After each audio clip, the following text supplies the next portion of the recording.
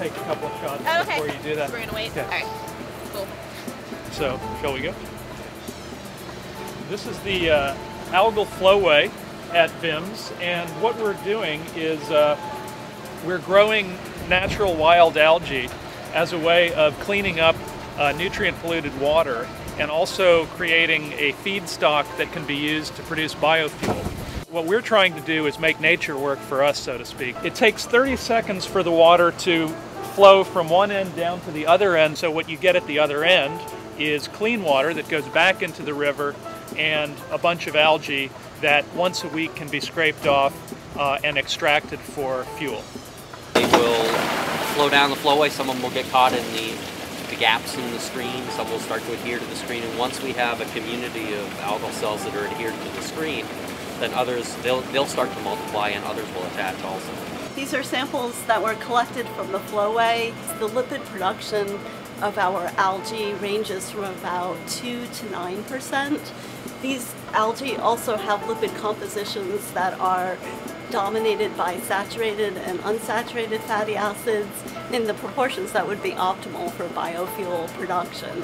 Instead of actually needing to fertilize the algae, we're using the algae to remove fertilizers that have been put in the waters by land-based crops.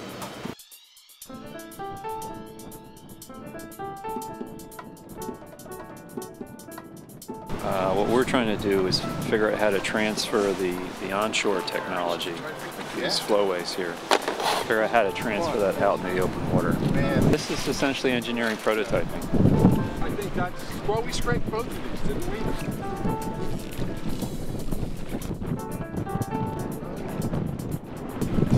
Excellent. I'm just pleased to see growth at this time of the year. Yeah. So, I mean, I think we need to harvest, but Well, we can take some samples, but I just don't want to harvest the whole thing. I mean, this is going to be good. This is like more than 5 grams per meter squared per day, probably. Just this stuff that you don't think is very much, you know. Oh, well, it was more like that one last week. You could see these places where you had harvested. There was absolutely nothing there. It's like, what's the point of harvesting this? If you don't scrape it down, then it grows really fast. Yeah, get a film of this. I'm gonna just scrape it up first.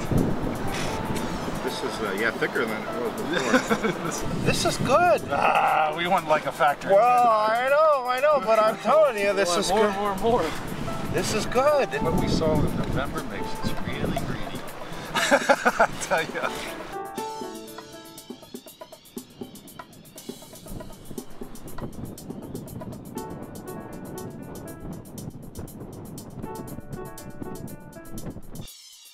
I see the nutrient reduction and the fuel production as going hand in hand. We like to think of it as turning pollution into fuel.